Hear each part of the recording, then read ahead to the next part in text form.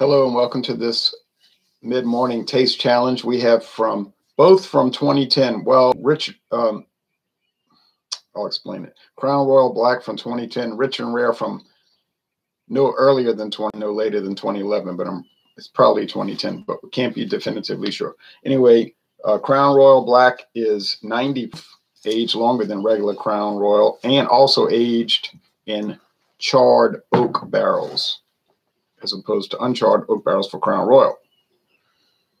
I guess it uses 50 whiskeys like Crown Royal does. I'm not sure. So it's very dark because of the charred oak barrels. It's not black, but I guess they didn't want to call it Crown Royal mahogany. You can see the brightness when the light hits it. Now the competitor, Sazerac's Rich and Rare Reserve. Canadian whiskey, a blend.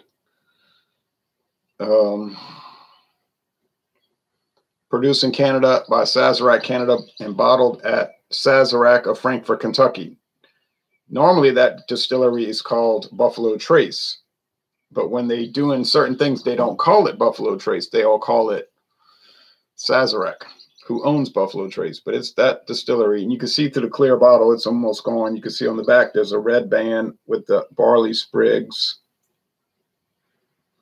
Now, the regular Rich and Rare run you about $8 a bottle or less. I think at Walmart it's $7.92 right now.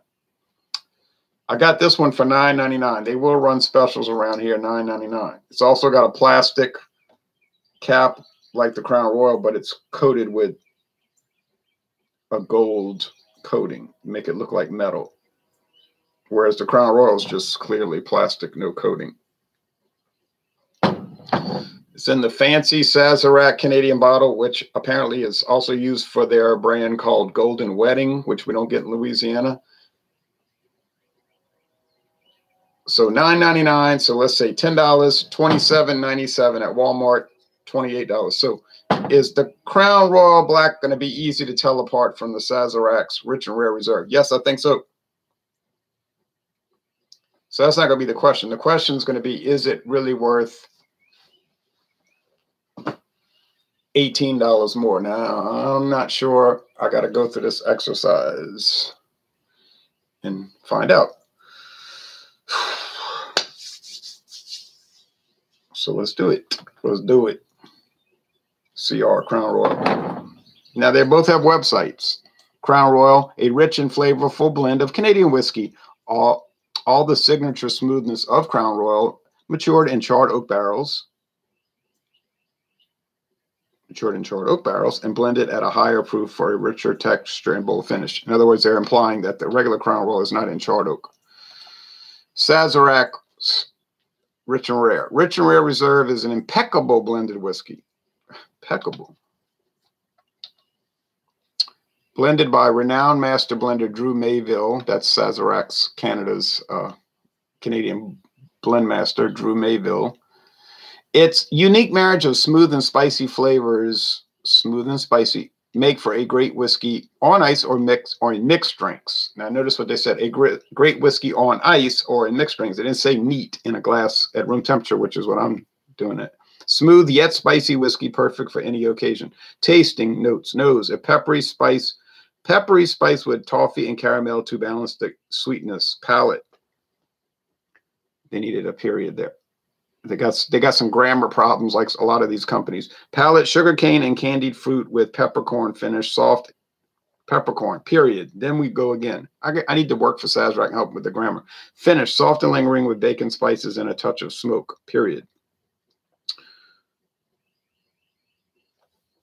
It got a bronze medal at the San Francisco World Spirits Competition. All right. And so that's what they're saying about it.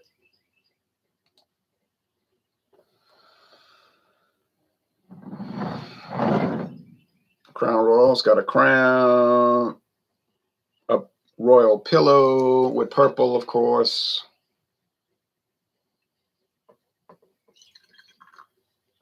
Produced in Canada, which is a kingdom, a constitutional monarchy, unlike the United States, which is a republic, or claims to be. All right, anyway,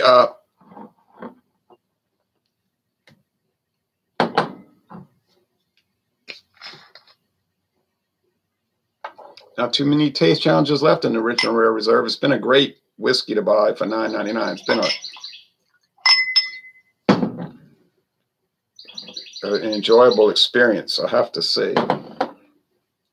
Now, Rich and Rare, the regular R&R, regular Rich and Rare from 1961. Yeah, I mean, it's okay. I don't dislike it, but it's not anything great. The Rich and Rare is a big step up. Now, what's different about it? I don't know. Probably aged longer and maybe not with that Sazeracian flavoring, plus in a fancier bottle. Also has a crown on it. And that's the same crest as the regular Rich and Rare. Rich and Rare is one of the top 20 selling Canadian whiskeys in the United States.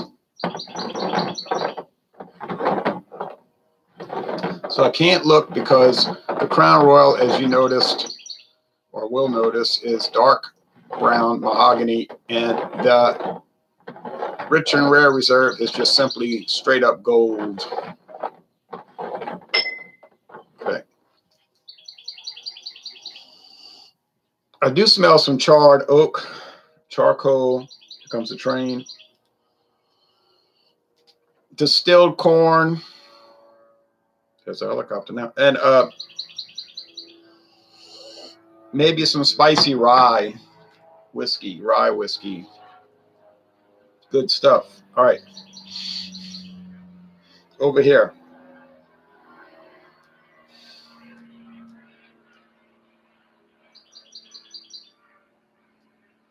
Actually, the same kind of nose, but not with the char.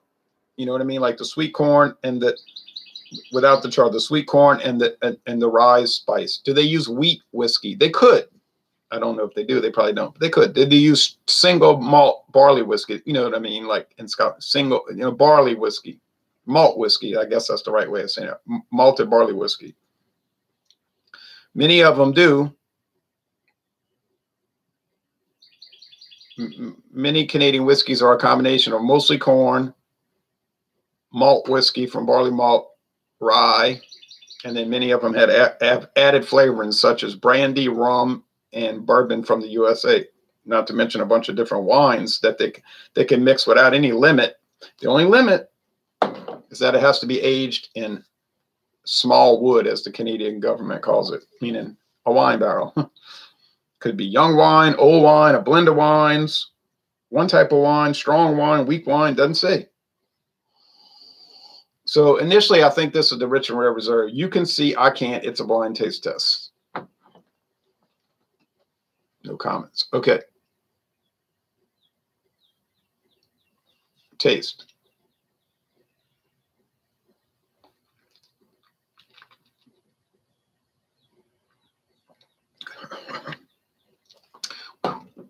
Too big of a gulp. Like I thought.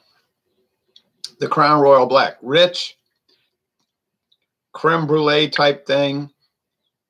Heavily charred caramel, charred oak, some rye spice, a lot of sugary sweetness, and like I said, creme brulee. So that's what it tastes like. I don't know what else to say. I don't really pick up the 90 proof on it as opposed to the 80 proofs. If I did, I'd mention it. But I can't really say. You would think it would give it more body, being 45% alcohol as opposed to 40. But I haven't really noticed that, so I haven't mentioned it. It's just the flavor is stronger, more bold, and clearly charred oak. And then you'll notice the Sazerac Rich and Rare Reserve isn't going to be that way.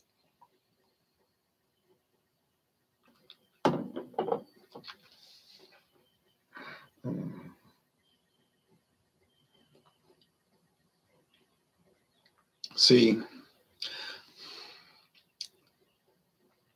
here you're just getting corn, distilled corn spirits, corn liquor, and a pretty spicy rye. Oh, gives you a freeze on a little bit of the willies is like that strong rye note. Malt whiskey could be there.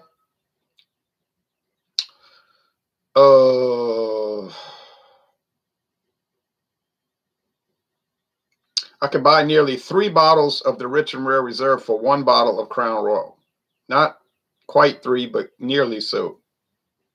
So let's say 2. Is the Crown Royal Black really worth twice the price? And actually, well, yeah, twice the price. $18 more. More than twice the price. This I'm not sure about. It's hard to say with these kind of questions because what's worth it to you may not be worth it to the other person and all those kind of things. You say, well, it's always worth to pay more to get better. That is something I would agree with. But we're talking about everyday drinking, and people say, I can't be spending all kind of money every day. You know, so I'm like the Jeffersons. When I get home from work, I got my little tray, my little cocktail tray, making highballs or whatever. You ever notice on the Jeffersons, they always be drinking mixed drinks. So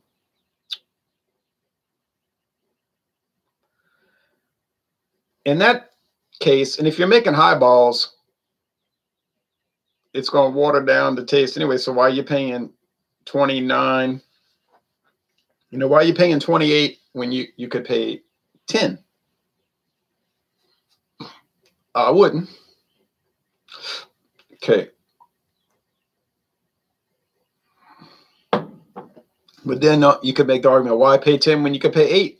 Get the Rich and Rare. Don't go for the Reserve. Depending on how heavy, sweet, and additive cocktails you're making. If you just want base 40% alcohol, get another Sazerac product. Go to Walmart and get the one I did at Dawn, the Caliber. $5.96. Now we're talking about $6. Tells you on their website, Walmart's website, it's a no quality liquor cabinet is complete without Caliber Canadian. It's wonderful for mixed drinks, so you got to take that. And it sells, boy, it sells. I see they always got fresh rotation, you know.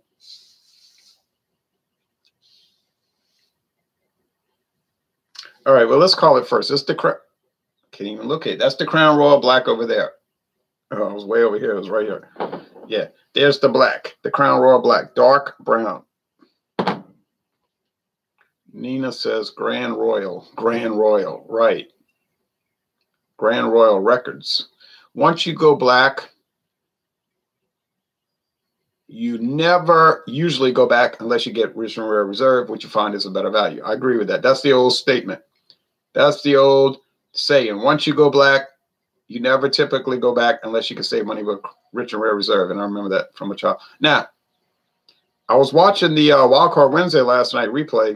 I was having trouble following that. Nina was on there. Nina was very exuberant with the Still Reserve 211 8.1 tall can. I said, uh-oh. And then going into a stream of consciousness discussion of Atari gaming, which everybody loved. Ronald Sutton had a different type of approach as usual. And then it seemed to go awry in a way, though, because I never did see Michael Komarov's score for his Bell's Bright, the Belgian style, kind of a Blue Moon type, St. Bernardus Wit type of thing, Florida Cracker type of version of their wheat beer. So I got to check with Michael and say, what was your score? I didn't see you give a score. And then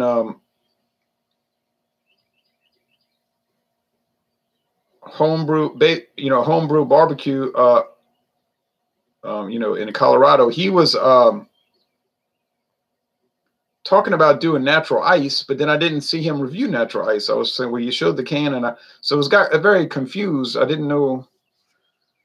I couldn't figure out what was going on there. I did have the natural ice, of course, not millions of times. It seemed like it. And I've had the Bright from Bell's, which I didn't find was too terrific, honestly. I'd rather drink Blue Moon, and I don't think I'd want to drink that. Honestly.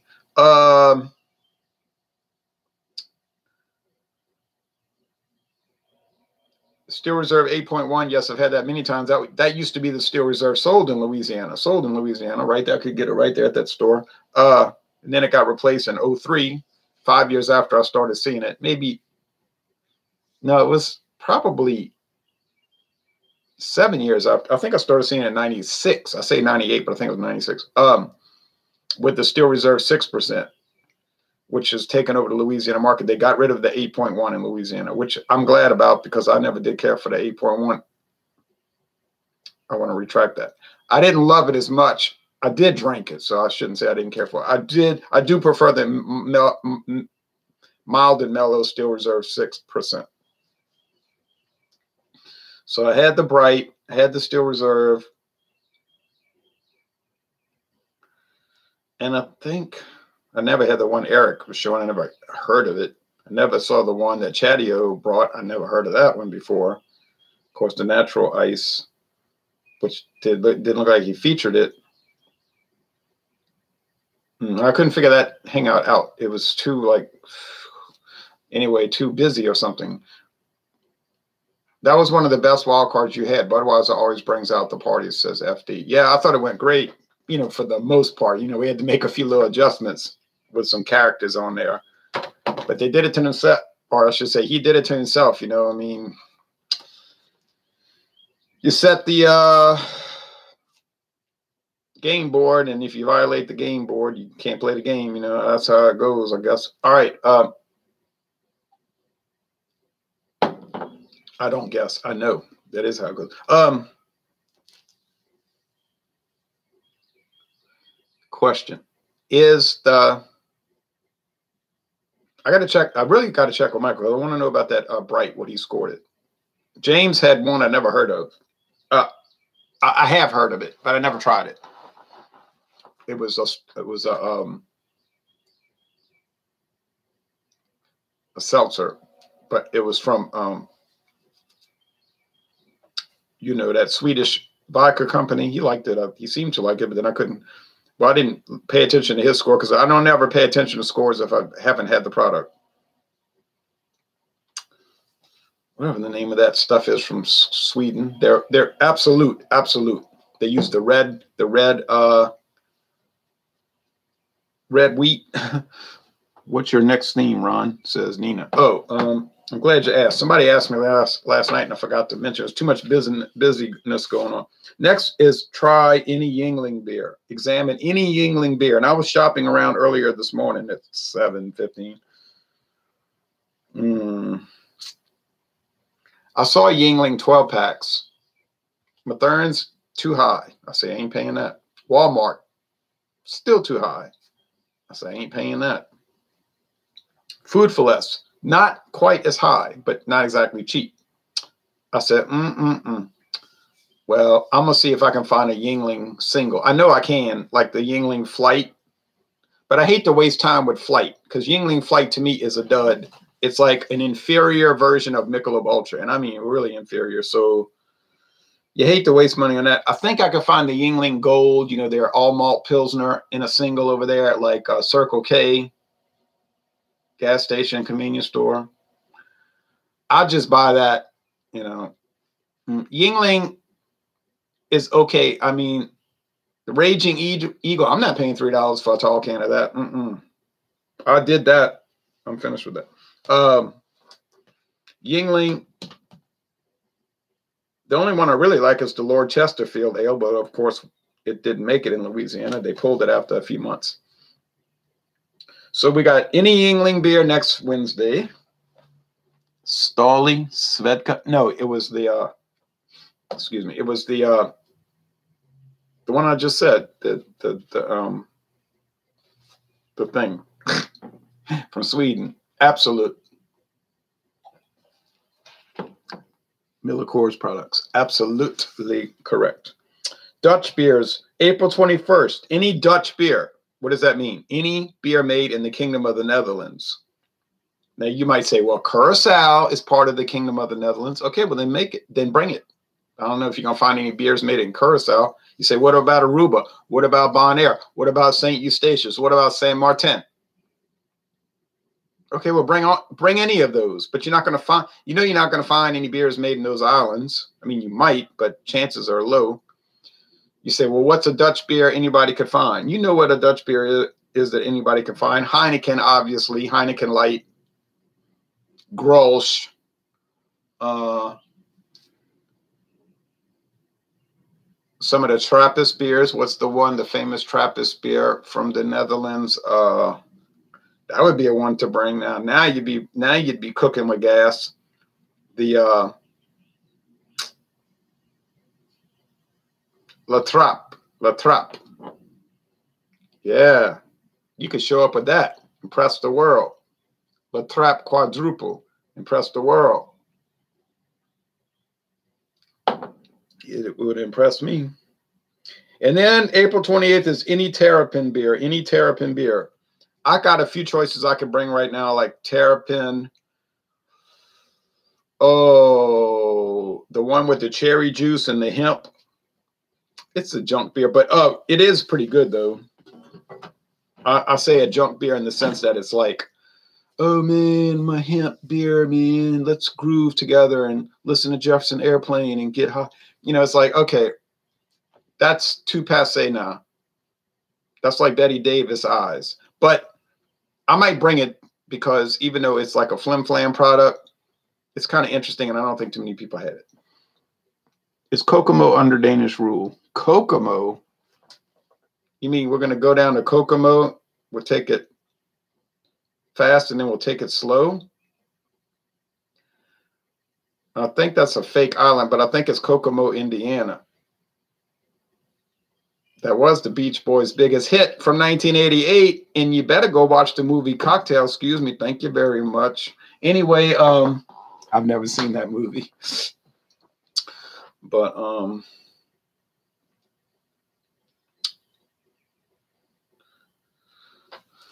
think the main writer of that was John Phillips, Papa John.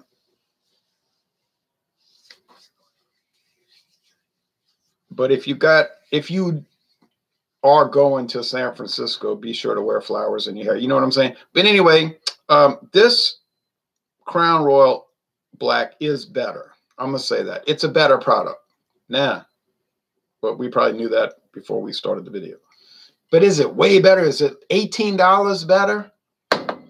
Man, I'm not too sure about paying $18 every purchase.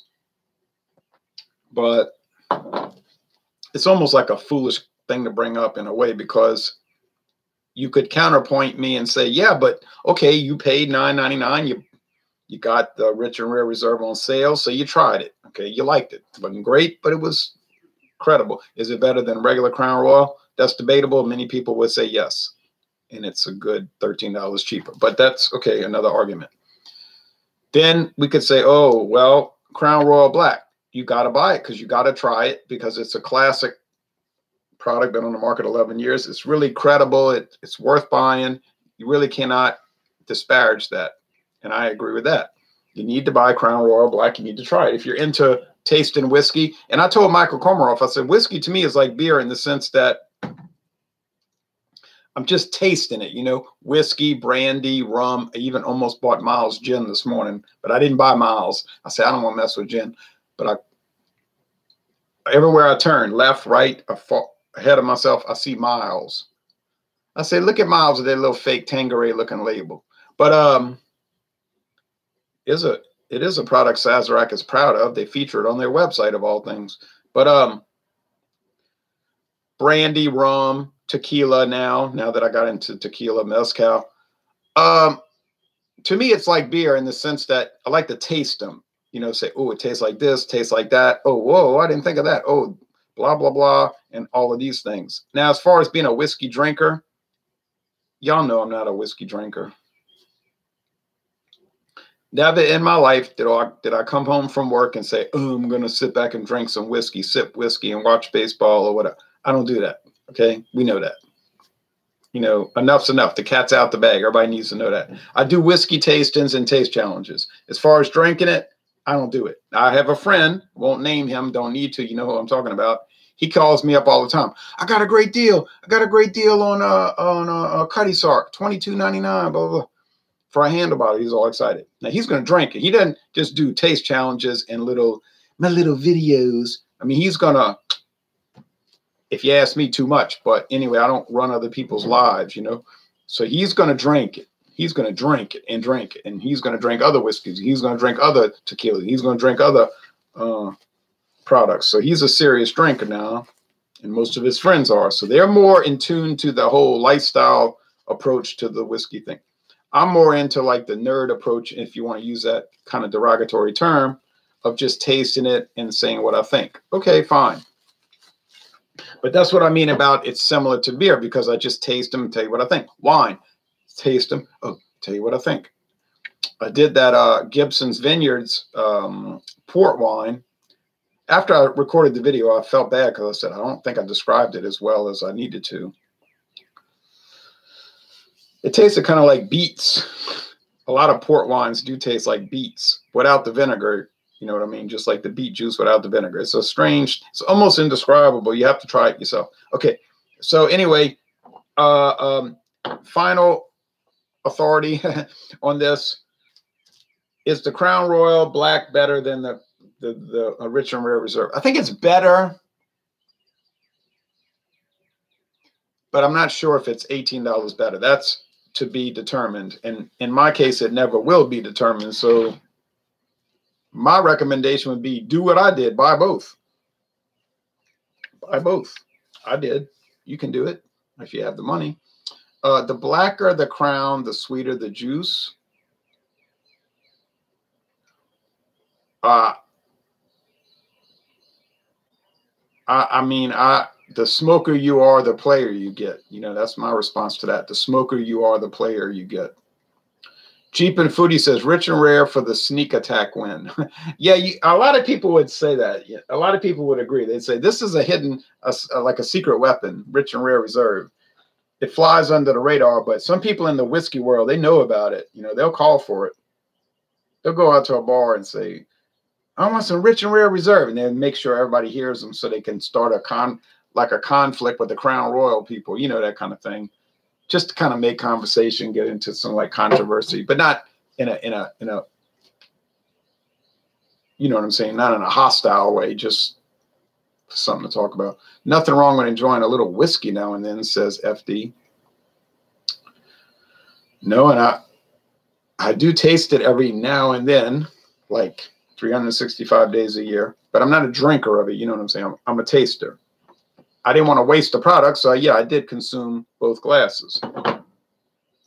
But if you want to get techno, I'm not a drinker of whiskey. I'm just a taster. And people say, you lie, you lie. I bet you drinking it all day long off air. And I really am not. If I was, I would just admit it. I'll say, oh yeah, I drink it all day long off air. But I don't. And it's pretty clearly evidenced by the fact that I can have a bottle like this Rich and Rare Reserve and rest on it for years, like literally do taste challenges with it for years. I mean, if I was drinking it down, I wouldn't be able to rest on it and like nurse it for years doing taste challenges, right? Right. Now what's coming up next? Man, I bet you we won't have another taste challenge for a week. Well, 6 days, let's say 6 days. Okay. In 6 days, we're going to go up against, this is going to be a controversy. Ooh, maybe in my own mind. The heir to the throne. Oh, by gosh, by golly. Heir to the throne. What a product. Heir to the throne versus Crown Royal Black. Is heir to the throne going to win? Are you crazy? It has no chance of winning. That cannot happen. But heir to the throne is a quizzical little thing. Then we're going to go on to Windsor Canadian. Now, that's a legitimate product. That's a serious product. It's been on the market since 1880. Not 1980, 1880. Windsor Canadian. Oh. I mean, it's not going to beat Crown Royal. Let's face facts. But it's going to compete. It's going to really compete. And I'm very excited about Windsor Canadian, which should be on the 15th of April. And then we'll do a later date, like right now, mid-morning taste challenge with closing it out with Gibson's Finest, Rare. Man, if that's their finest, I'd hate to see the worst because I don't like it. I paid $9.99, the greatest deal in whiskey in my life. Now, that's the truth. $9.99 for a huge glass, cork-topped, handle bottle. Gibson's Finest Rare. I had people in Canada saying, are you crazy? That's $70, $65, $70 a bottle for that glass handle. I say, well, don't ask me why, but Savannah Discount had it for $9.99. Was no way I was passing it up. But I haven't been pleased with it. There's something strangely, harshly woody about it. It's like you're getting stuck in the tongue with little spears or splints of oak. No char, just it's hard. I don't like it. No wonder they don't promote it. Yeah, the company basically just puts it on the market and does nothing to promote it. Maybe they're embarrassed of it. I would be. All right, anyway. Boy, if y'all knew what beer I got to review later today, you'd be praying for me, I guess. All right, nothing. Okay, I drink all day long, says Guitar Menjarui. I'm sorry to hear that. I hope you're drinking water all day. That'd be a good idea. Be hydrated. Do you taste cocktails? I like a Sazerac cocktail. Or no, I don't ever drink cocktails. No, but my mother and my grandfather, when they would go out to the restaurants, they'd always order an old-fashioned. First thing they'd say, I want an old-fashioned. $9.99 is cheap. Incredible. $9.99 for a handle glass bottle of Gibson's Finest Rare. Best deal I ever found. And that covers any brand, any type of liquor I've ever bought. Unbelievable. The 18-year-old rare, no, it's the 12-year. The 12-year, not the 18. Still, you'll see. You may not believe me now, but you'll believe it when I'll show you the bottle. Well, of course, I could be lying. Maybe I paid $39, and I'm claiming I paid it $9.99, but I did pay $9.99. I did do it. Okay, so that's it. And I think I'm gonna start uploading a video now for an upcoming date because I did some revisits. So I gotta update and keep up with that. All right, thanks for watching this video production.